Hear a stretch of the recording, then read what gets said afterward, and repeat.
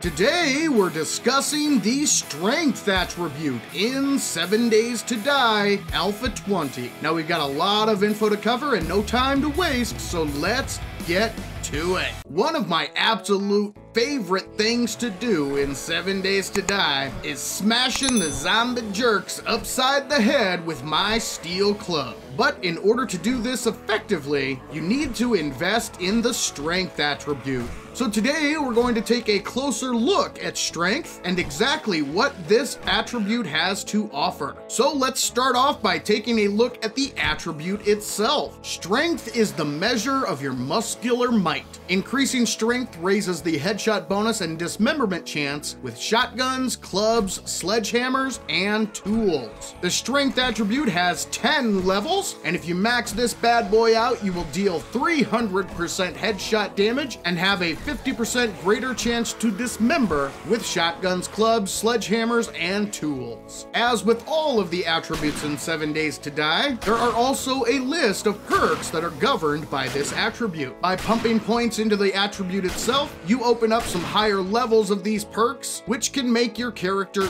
even better. Now, the Strength attribute is broken up into 3 different sections. You have your combat perks, the general strength perks, and the construction perks. So now that we have a general overview of the attribute itself, let's dive into the perks. And we're gonna start with the combat perks. First up on the list is Boomstick. Specialize with shotguns and send your enemies to meet their maker. Do more damage, blow limbs off, shoot, and reload faster. The Boomstick perk governs shotguns, such as the pipe shotgun, the double barrel shotgun, the pump shotgun, and the auto shotgun. There are 5 levels to the Boomstick perk, and if you max this bad boy out, you will deal 50% more damage, have a 50% faster fire rate, a 30% faster reload speed, and your leg shots will cripple opponents. But let's be honest, ladies and gentlemen, it's so much more fun just to shoot the zombie jerks in their stupid zombie faces. And if you do that with a shotgun after investing in Boomstick,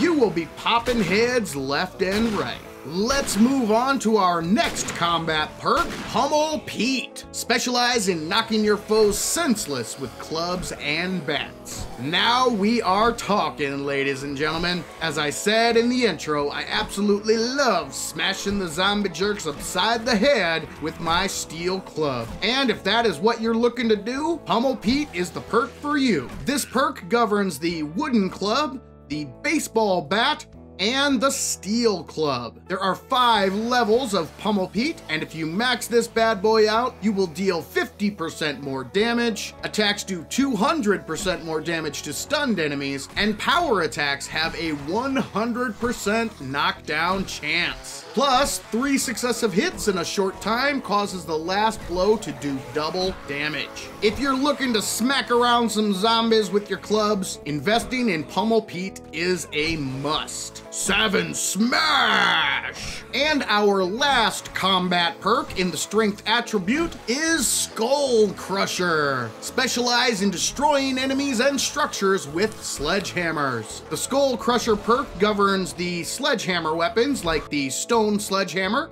the iron sledgehammer, and the steel sledgehammer. There are 5 levels in Skull Crusher, and if you max this bad boy out, you'll be dealing 50% more damage. Your power attacks have a 75% chance to knock down enemies, plus you also gain a 50% chance to knock down nearby enemies. While the sledgehammer weapons do have a slower attack speed, they really pack a punch. You'll be sending zombie jerks flying and knocking them on their butts left and right. So grab your best sledgehammer weapon and start crushing skulls. Now it's time to take a look at the general strength perks. And we're starting off with arguably the best perk in 7 Days to Die. I'm talking about Sexual Tyrannosaurus. Specialize in unleashing a relentless assault of blows, guaranteed to leave your prey slack-jawed at your unwielding stamina. This perk reduces the stamina usage for both melee weapons and tools, and it also also grants stamina with killing blows starting at rank 2. There are a total of 4 levels in Sexy Rex, and if you max this bad boy out, you'll get a 25% reduction in stamina cost with regular attacks, and a 50% reduction in stamina cost with power attacks. And one of the best parts of this perk, once you get it maxed out, killing blows will grant you 30 stamina. Sexual Tyrannosaurus is an absolute must-have perk for almost any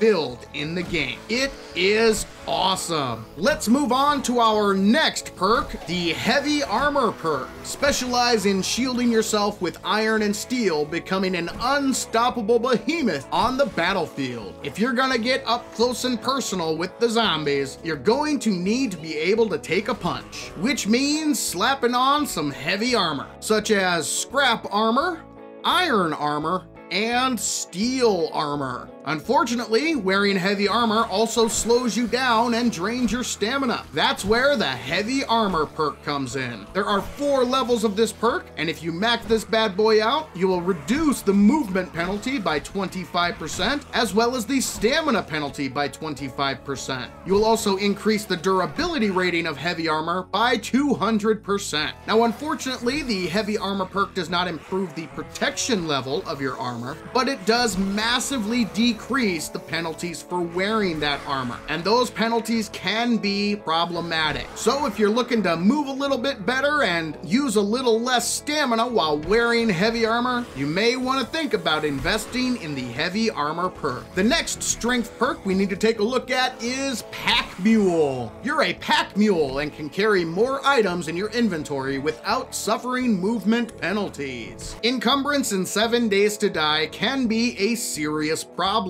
It slows you down and makes you an easy target for the zombie jerks. Well, the Pack Mule perk is pretty straightforward and will help take care of that encumbrance problem. There are 5 levels to the Pack Mule perk. The first 2 will add 3 storage slots to your backpack, and levels 3, 4, and 5 will add 4 slots to your backpack. By maxing out Pack Mule, you will completely unlock all of these slots in your backpack, meaning you will never have an encumbrance issue. And the last perk in the general strength perks section is Master Chef. Create more filling meals with advanced benefits and learn to cook faster. 7 Days to Die is a survival game, and one of the survival aspects is your hunger and thirst bars. Food and drink is a major issue in this game. You need to keep fed and you need to keep hydrated. Master Chef opens up more recipes that will help you deal with this issue. Even a single point can open up life-saving food and drink recipes. And investing in additional levels will open up even more and better recipes. There are a total of 5 levels in Master Chef, and once you max this bad boy out, you will open up almost all food and drink recipes. Plus, you'll be able to cook 50% faster. Master Chef allows you to eat and drink like a king in the zombie apocalypse. And our last section of strength perks are the construction perks, Miner 69er and Motherlode. Let's start off with Miner 69er. Maximize your mining efforts by increasing tool damage to bring down rocks and trees faster. The Miner 69er perk governs tools such as the stone axe,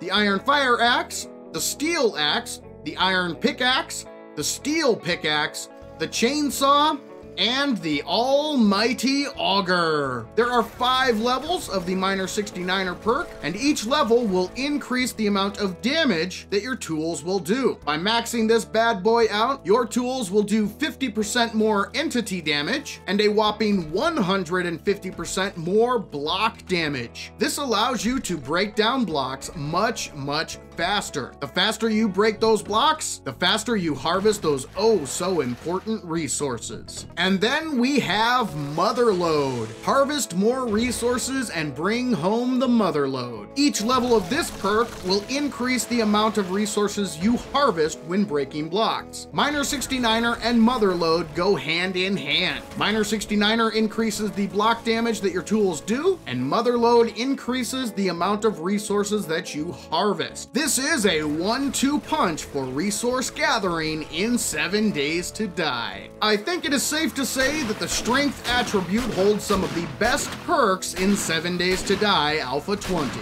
It is an excellent attribute for its offensive capabilities and resource gathering. So if you prefer the smash mouth in-your-face style of gameplay, the Strength attribute may just be for you. And if you'd like to take a look at some of my other 7 Days to Die Alpha 20 videos, I've created a very special playlist that you can access by clicking the box in the top right corner of the screen. But for now, this is Savin saying thank you, ladies and gentlemen, and we'll catch you in the next one. Savin Smash!